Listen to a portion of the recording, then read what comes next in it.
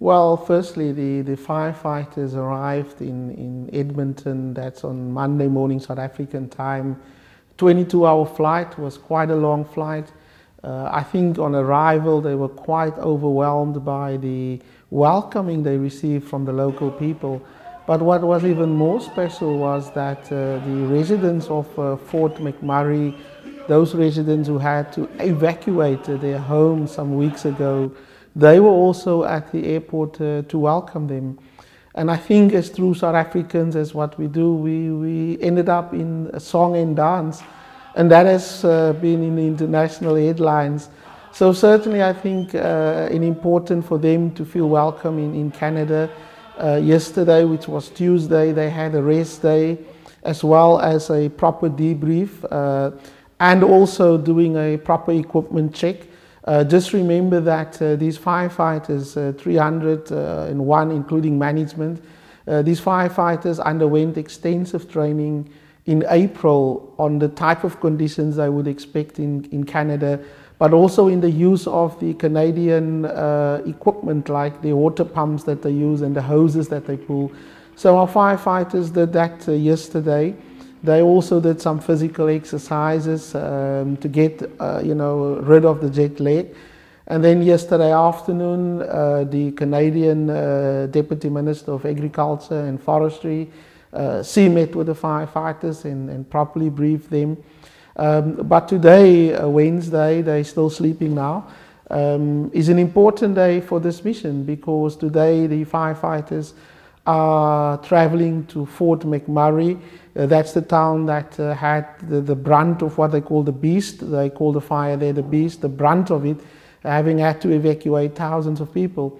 So it's an important day today because the firefighters travel to Fort McMurray. At the same time, 60,000 to 80,000 residents are also returning to the town. So I think the firefighters made it known yesterday that for them it's a symbolic because they understand and they have empathy with the people of Fort McMurray that had to evacuate their homes. And they're certainly happy to be there from South Africa and to be able to be of assistance to them. So they will be flying into Fort McMurray during the course of this morning, largely due to the fact that the roads will be congested as a lot of people are returning to the town of Fort McMurray. They will be setting up a base camp just outside the town of Fort McMurray. And if all goes according to plan, they will become fully operational tomorrow. That's now Thursday, South Africa time. But certainly one of the biggest news stories that our country has ever experienced. And I think we're proud of the fact that we have these young men and women over there that are representing, not only working on fire, but representing our country. But most importantly also, and I think this is a point that we want to make over and over again, these are not young men and women that we've taken off the streets. They are fully trained, professionally competent veld and forest firefighters. All of them have undergone basic and advanced veld and forest firefighting training. They've also been trained by Canadian fire authorities. When you have this kind of interagency agreement with the Canadians and particularly with the North Americans and then specifically with Canada, there are specific requirements that your firefighters not only need to be fit and competent, but our training needs to be at the same level as their veld and forest firefighters.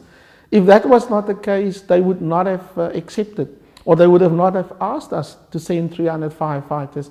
So I just want to make that point quite clear that our firefighters are up there with the best in the world. And these reports were very clear in July last year when we were in Canada. So certainly an important day today, I think, as our firefighters are leaving Edmonton, where they spend the last 48 hours.